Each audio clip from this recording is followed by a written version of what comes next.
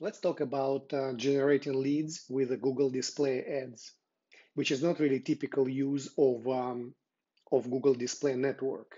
Traditionally, Google Display Network is used to show your brand for brand awareness and brand recognition. And so your ads will be seen by people who browse internet, watching YouTube or checking email. But it is possible to generate leads effectively with Google Display Ads. Let's look for at 8 tips which can help do that.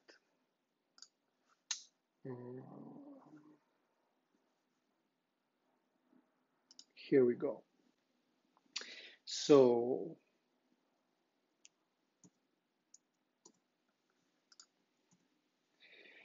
the tips will fall into 3 buckets. First, you have to use the right message, and the message is determined by the goal of your campaign. Then you have to use the right targeting, and you have to measure conversions correctly, specifically for display ads. So let's look at each tip one by one. So don't focus on hard sell, meaning in people who view display ad, they are not searching for the solution right at this moment, unlike in a text search ads when they type in something and they expect the answer. Instead, people are in a phase of informational search or consideration. That's why you have to tailor your message accordingly. Don't use so. And how do you do that? You do that by using specific call to action. Call to action should not be buy now or contact us today. Instead, it should be something softer selling. Let's look at what can be done. Where can it be done? So, if you create display ad, you have 2 options: responsive display ad and upload display ads. Upload is, I don't recommend using upload display ads, which is kind of like old school. Instead of you use a responsive display ad where you provide several images. You can even provide several videos, headlines, and descriptions. And Google then will mix and match them and fit them into the publisher's website, blending with a font, which is very important. It will create an impression of a native ad. So when we were talking about the call to action, so where do you use specific call to action? Well, obviously not in headlines, which is it's possible, but it's difficult.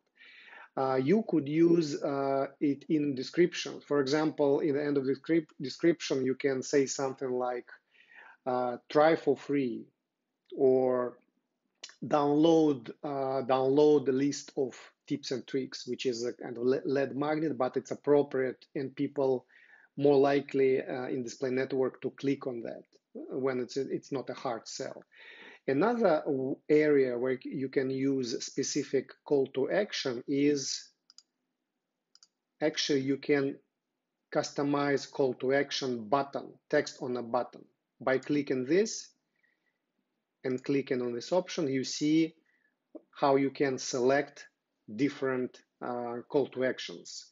So I would recommend to use things like sign up, maybe subscribe, and learn more. I would not use shop now, apply now, book now. So that's a call to action.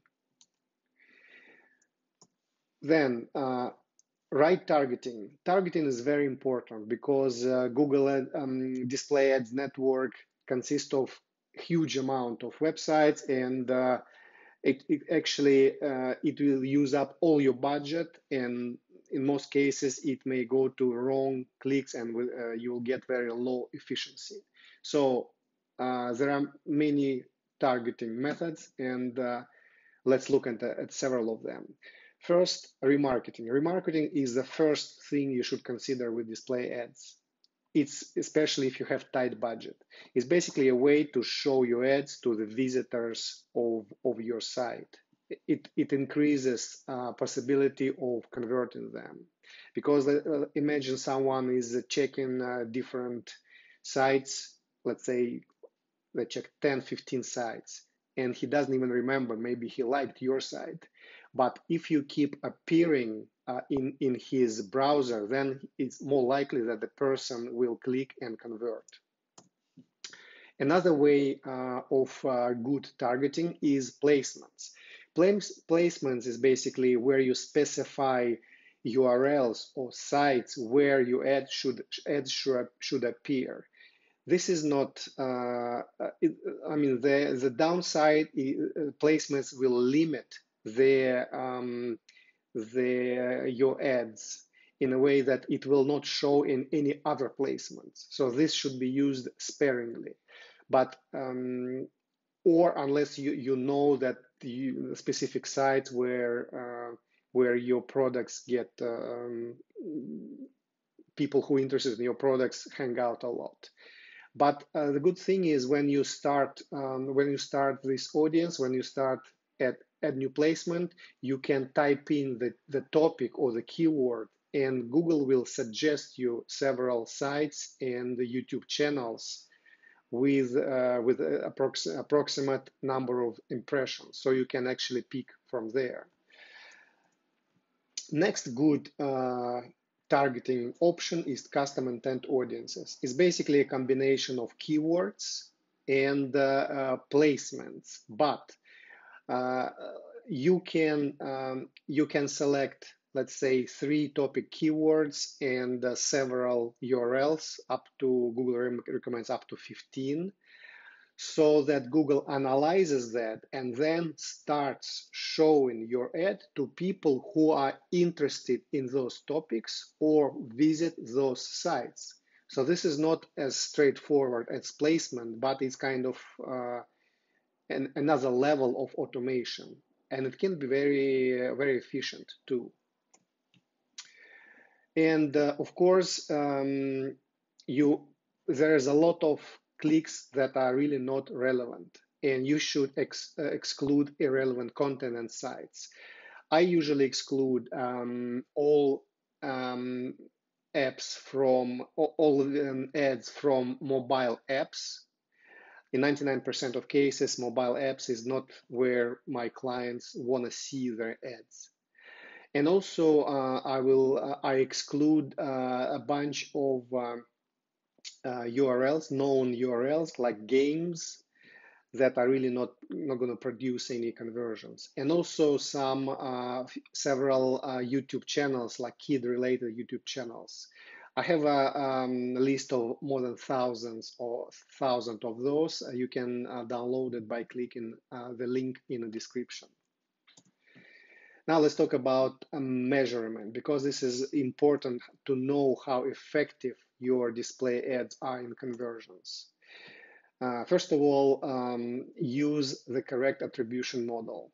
The simple rule of thumb is don't use last click, because very often people convert after clicking to your display ad and coming back several days later and clicking on your other maybe search text ads and converting on that. With the last click, you will not know the contribution of that first display ad. But there's another thing. People convert even after viewing your display ad without clicking it. And there is actually a way to view that, to see that in your Google Ads reports. It's as simple as adding the special column, view through conversions column, in the reports. This is how it looks. Here we can see that a campaign display remarketing blog has generated conversions, e.g. sale, one conversion and 6 view through conversions, meaning that someone has converted after viewing ad from this campaign without clicking and converted elsewhere in this account, probably on a search ad. This is a great way to justify the value of display campaigns and also viewing the contribution of display campaign. So here are the 8 tips and couple of thoughts at the end. Experimentation is key. The good thing is it's easy with Google Display Ads because you start experiment and you run it for 3-4 days and you get enough data to decide to understand if it's been good or not. Clicks are cheap, clicks come quickly. For example, I would recommend to set up the ad group for one ad group for placements and one ad group for custom intent audiences in the same campaign. Maybe play with different custom intent audiences, but be mindful of the budget, and then see if it has worked or not. And I hope it's been helpful for you. Let me know if you're interested in anything in particular of these topics. By the way, if you're interested in attribution model, there is another video in my channel. Check it out. And let me know what other topics about Google Display, about Google Ads you are interested in hearing about. And subscribe. Thank you and have a great day.